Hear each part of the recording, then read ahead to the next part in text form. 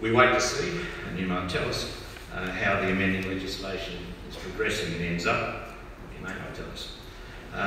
In the meantime, we've been watching with interest the ongoing ASADA investigations involving the ARL and the NRL, and ASADA's difficulties in interviewing players and officials. Yesterday, the AOC executive amended our anti-doping bylaw.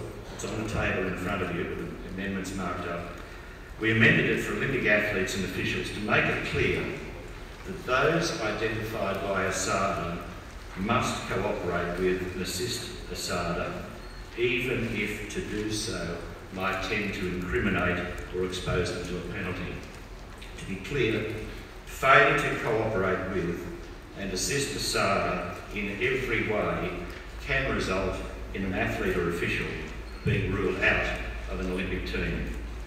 So say you'll find a copy of the marked up amendments to the anti-doping bylaw on the table, and similarly the relevant amended pages of our team membership agreements, and they will be posted on our website. At this stage, we've only required compliance for athletes and officials during the period of membership of our shadow team, the period of games, and in respect of matters arising during those periods.